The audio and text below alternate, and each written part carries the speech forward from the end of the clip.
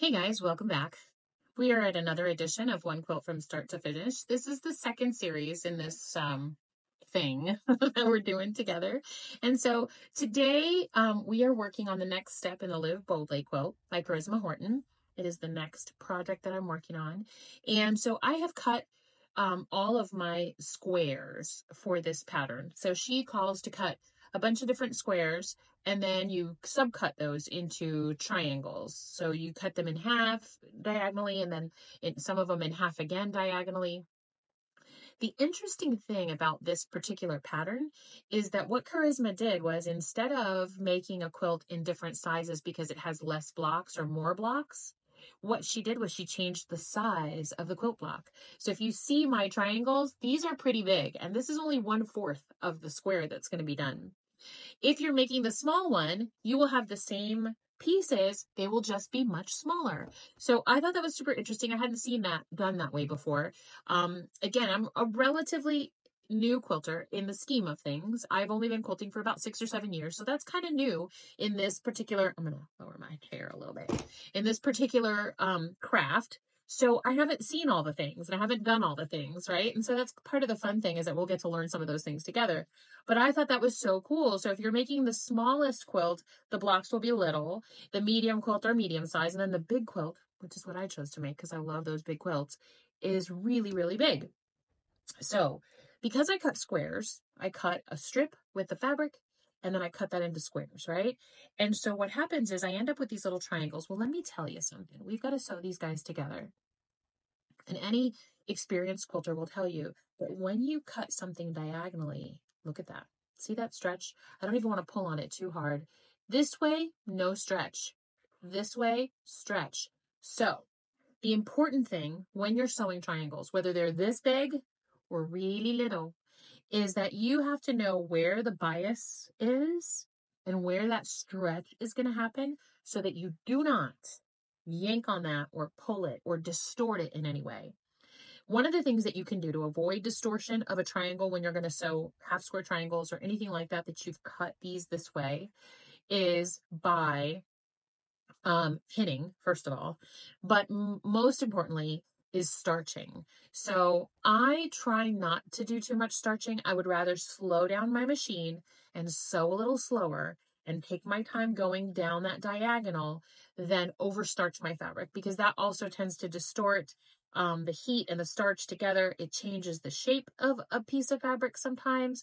It will stretch it in its own way sometimes. So what I do is I use something called Best Press. It is not starch. Thanks to one of my YouTube subscribers, I found out that it's actually called sizing. And sizing is a little lighter than starch. It's not exactly the same thing, although it does kind of accomplish the same thing. So I did use Best Press on all of my fabric that I pressed before I started cutting, and that helps a little bit. It gives a little bit of body to those pieces, right? So I am using my Art Gallery Fabric Solids, and I chose, you can see, we've got a few different triangles here. So we've got a black, we've got a dark gray, and we've got a light gray, and then this guy down here is the white. And look how pretty that all looks together, right? So now I must make these blocks, and I must sew pieces together. I have to sew 2 triangles together. We're going to take a black piece and we're going to take a gray piece. And the thing is, I am going to be sewing on that stretchy side, right? So because it's so super stretchy, I need to make sure that I'm not pulling, tugging, doing anything that's going to stretch that out of shape and distort the pieces. Here's another thing that I will tell you. Most of the time, if I make half square triangles, I make them 2 at a time. What that means is I take a square, I draw a diagonal line on my lighter fabric. So I take 2 squares, put them together, draw a line diagonally across one of the squares, whether it's, it's the lighter or the darker, draw a line, and then sew 1/4 inch to each side of that line. So that when I slice those in half, I actually have 2 half square triangles of the same 2 colors. Now, in this particular case, I do have several blocks that will be just a half square triangle. And in that case, I probably will make 2 at a time, because I have to make several different blocks and I have to make multiples of those blocks. Some of them we only need 1, some we need 2. There's one that we need a bunch more. So depending on what the block is and how I have to make it, I may make 2 at a time.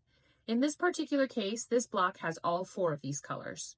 So 2 colors on one part of the triangle and 2 colors on the other part of the triangle. So 4 different colors in, meaning I have to sew these like half triangles together.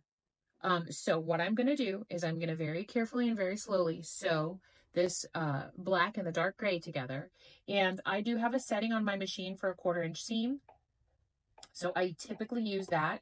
I'd always sew with my needle down because I use, and I think I've talked to you guys a little bit about this, leaders and enders. So I do use little scraps of fabric to start off and to end up sewing.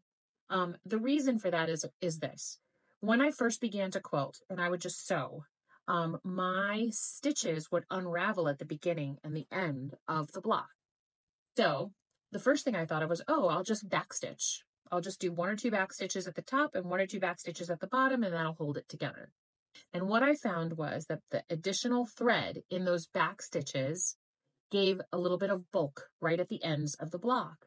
I didn't really like that. It changed and distorted my 1/4 inch seam allowance sometimes, so I had to come up with a better way. I found a tutorial on YouTube. I don't remember who it was. I would love to give credit to her, but she used leaders and enders because what happens is as you're sewing and your needle is picking up the bobbin thread, it's making almost, if you've ever seen like a crochet chain, something like that. So when you start sewing on a separate piece of fabric and then continue chain piecing into your units that you're putting together, there's like this little twisty bit at the end. So it keeps the ends tight, as it were, until you put the blocks together. There's no extra thread there, so there's nothing to disturb your seam allowance, and everything just kind of stays together pretty well. Now, if you don't have a problem with the unraveling, then you don't really need leaders and enders, and it doesn't really matter one way or another. I do make my stitch length pretty small, and I know what a lot of you will say is tiny, tiny stitch length means that if I have to rip something out, it's going to be really, really fiddly to get out because the stitches are so tiny. Well, yes, everything in life is a trade-off, I believe. So with the tight stitch length, I get a nice, good, firm seam. I don't really have too much wiggle. Everything stays together pretty well. If I press my seams open, I don't really have much of a problem at the long arm. But if I do have to take pieces apart, it does cause a little bit of a problem. So stitch length, all entirely up to you. I like to use a tinier stitch length when I'm piecing, just so that my pieces stay together very well. Might be a little bit of extra too much, maybe. But again, I'm open to comments. So if you have a different way or another way of doing something, please post that in the comments. I would love to share it with everyone. Kind of like I shared last week about our friend Jennifer, who said, hey, all you have to do is press your even rows to the right and your odd rows to the left. And then when you put all your rows together, all your seams will nest. So thank you again, Jennifer, for that tip because, man, that was a really good one. I really like that one a lot. So let's sew this together and then I'll show you what it looks like on the beginning and the end when I use my leaders. I do want to remind you too that I do sew very, very slowly, especially in a situation like this. And I think that lots of ladies would say, or quilters, not just ladies, because we have some gentlemen quilters too. Lots of quilters would say that they would pin this so that it would be perfectly still where it is and no shifting and so on. That's very, very helpful too. I think that pinning when you're a newer quilter is a very wise idea. I will tell you that it helps a lot, but when you get to the points, to the very, very end, and because I'm sewing a triangle, I have a bottom that's kind of like on an angle, on a 45-degree angle. I want to make sure that I go very, very slow at the end. Pardon me, I have my little fabric scrap so that I can put it right under the needle, and I just very slowly sew down that end because those points will wiggle right under your needle. They will get eaten up into your throat plate. If you have a single stitch, if you have a straight stitch throat plate, which is the one that has just a tiny little hole in it, I highly recommend that when you're doing triangles like this, because if you have I don't remember exactly what they call it for the other throat plate that has like a slit in it so you can do zigzag and decorative stitches, those points will get pushed into that slit. So if you've got a straight stitch plate, I recommend that you put it in there now if you're going to make this quilt, or any half square triangles for that matter. So you can see that these little guys stay, you know, sewn onto the end, and I just clip them, and you can see that end. I don't know if you can see that. It is not unraveled, so it's twisted together. Look at this guy. It's kind of unraveling at the end, but not exactly. And those threads will stay together. So you can see that as I told you, I just sew really, really, really slow, right? So this side is really good. That side is really good. Look at that nice scant 1/4 inch seam. If you're a newer quilter, you've probably heard or watched videos somewhere where people talk about a scant 1/4 inch seam. And I will tell you what that means to me. A scant 1/4 inch is a 1/4 inch seam minus 1 thread, maybe 2. So if you think about the threads in your fabric, or you think about the thread that you're using to sew, the width of that it's just a 1/4 inch minus that much. So it's teeny, teeny, tiny. If you measure it, it'll be a 1/4 inch exactly. And the reason why I do this is because when you press and you fold this little piece over, that thread does actually take up some space. And so a scant 1/4 inch seam gives you a little bit of allowance for the thread that's going to take up a little space in there. So I'm going to gently finger press this. And when I say gently, I mean hardly any pressure, because these triangles, they just want to come out of shape. They're dying to get out of shape. And any little thing that you do will unshape them. So we're not going to do much to unshape them. And this is a time when you literally must press and do not wiggle and do not shift. Don't do anything extra, because it will unshape them. And look at how pretty this triangle is right now, right? So we've got those two together.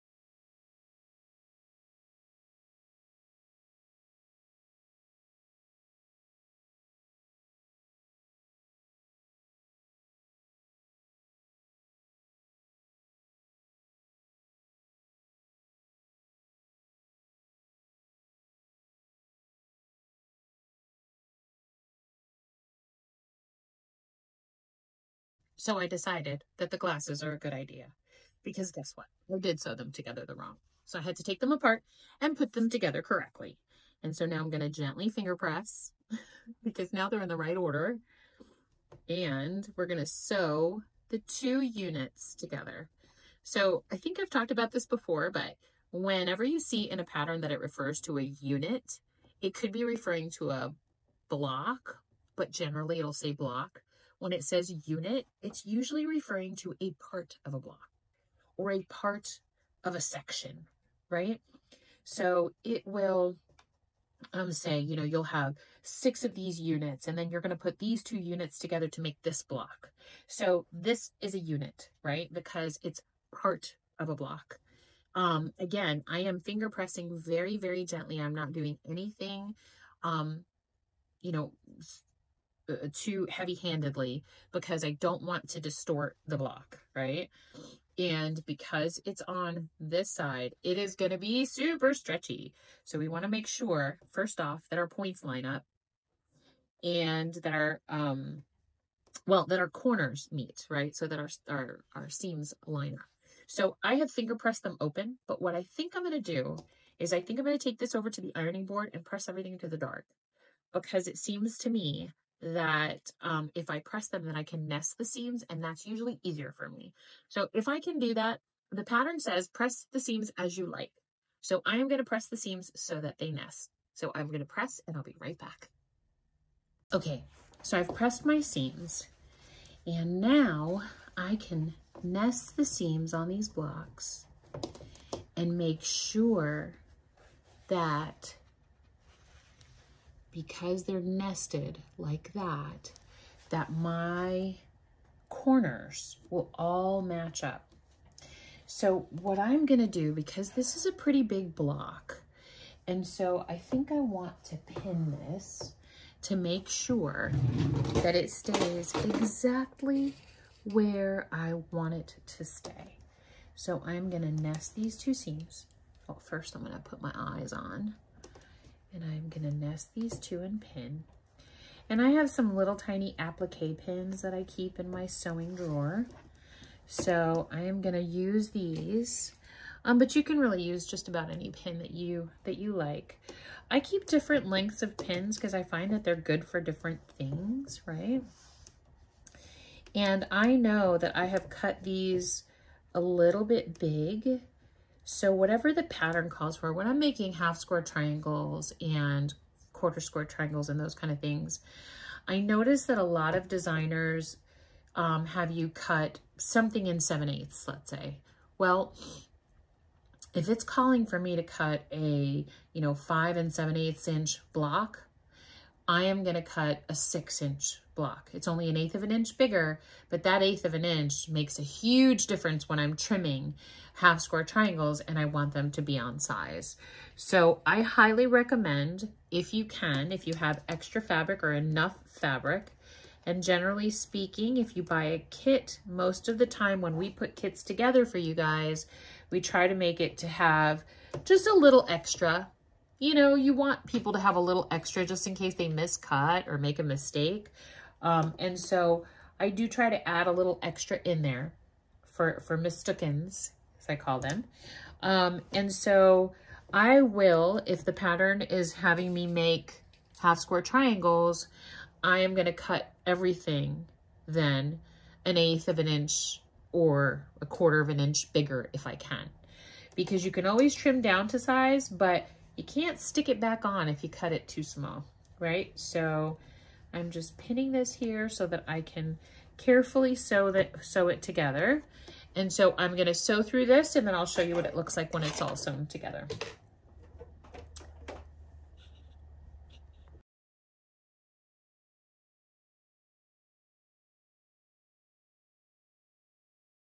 Okay, so we're just about done. I just want you guys to hear how slow, and I know it's a little silly, but how slow I'm sewing down to that corner. I mean,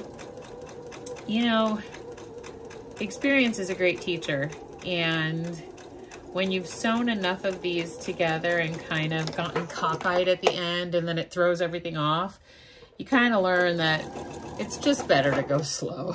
Just go slow.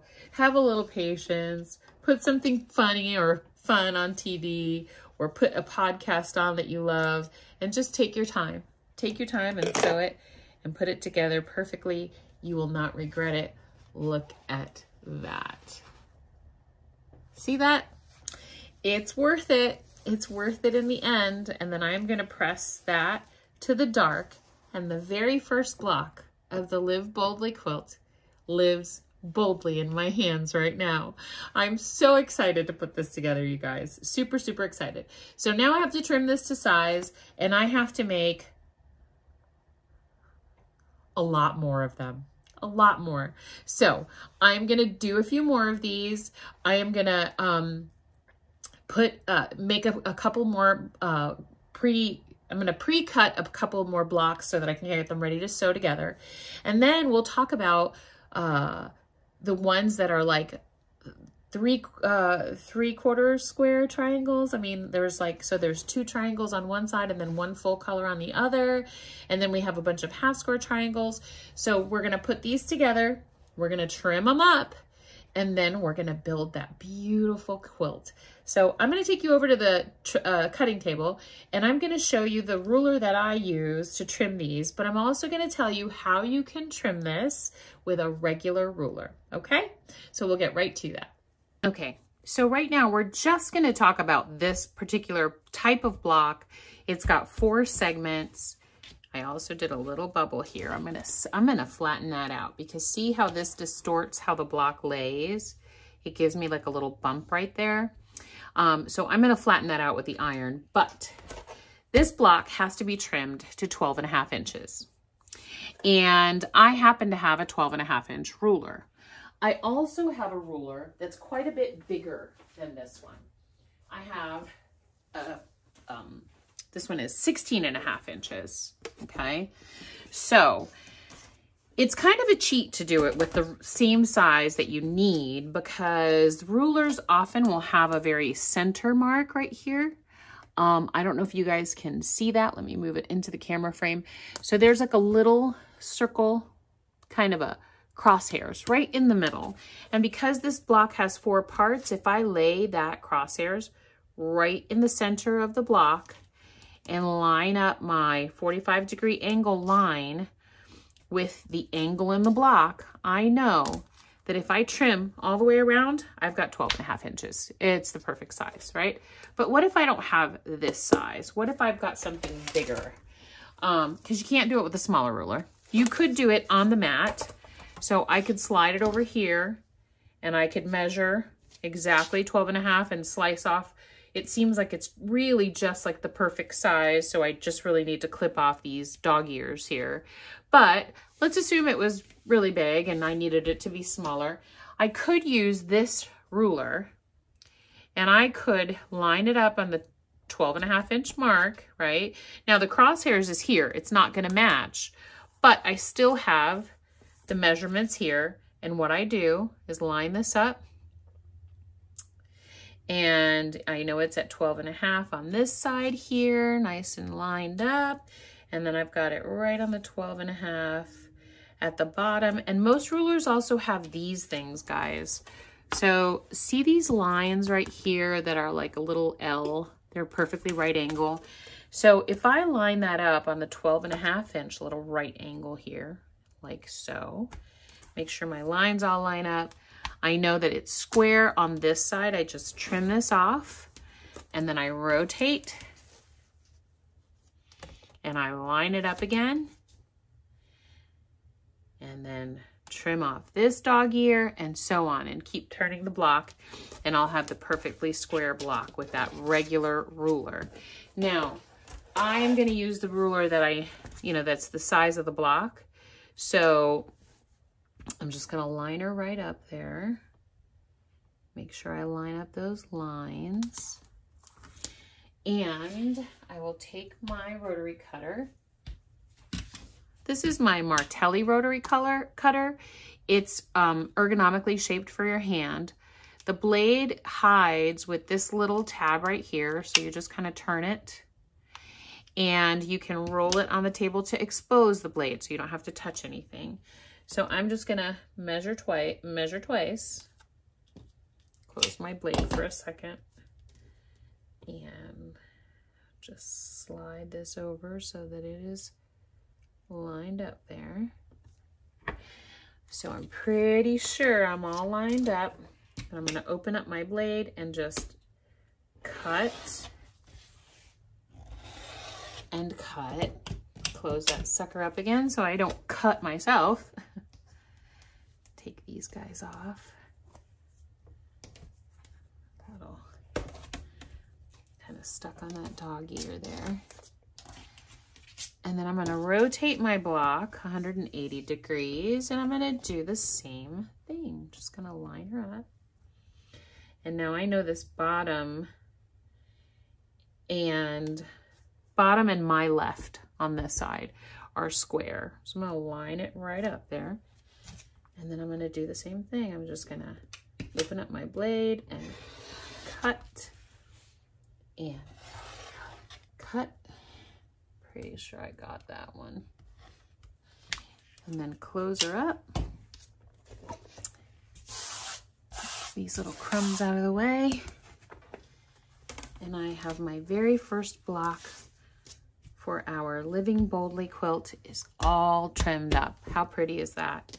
Isn't that just so nice? I cannot wait to do more of these and to show you how we do half square triangles and 3/4 square triangles and all that happy stuff. So stay tuned next week for another episode of One Quilt from Start to Finish. Thank you guys for your support. Thanks for joining in. See you next week.